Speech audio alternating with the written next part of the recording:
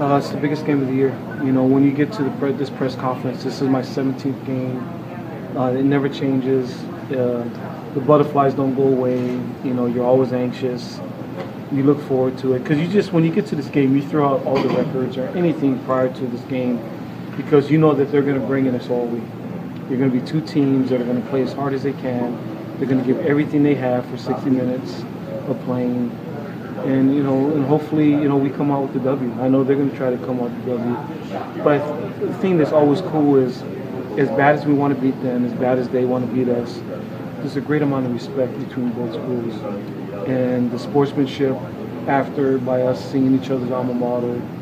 I mean, it's, you know, when you got a situation where people are talking about who's the top four, and there's all of this controversy during that. It's cool to have two teams that just play for a pure rivalry of competition. This streak is huge. You know, it's a 12-game winning streak, and you know, I honestly don't want to be the senior class to mess it up like that. But you know, this game has just been big to everybody that's come before us. You know, there's been quite a few senior classes that have gone 4-0 against them, and you know, that's a great accomplishment to have. And I just want to go out there and do what I can for my team and continue to just play and execute and let the chips fall where they may. It definitely puts the streak is out there, and I mean, everybody on the team recognizes that, everybody at our school recognizes that. So it does kind of seem like, you know, it's something we got to do.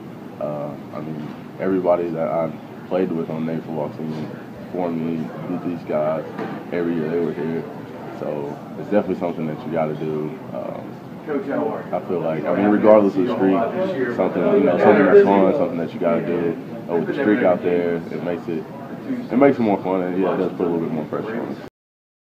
Baltimore sports has come home to roost, and only on ABC2News.com. Join ABC2, your favorite folks from 105.7 The Fan, and you, for your town, your teams, your topics. The Nest, Mondays at 10 a.m., only on ABC2News.com.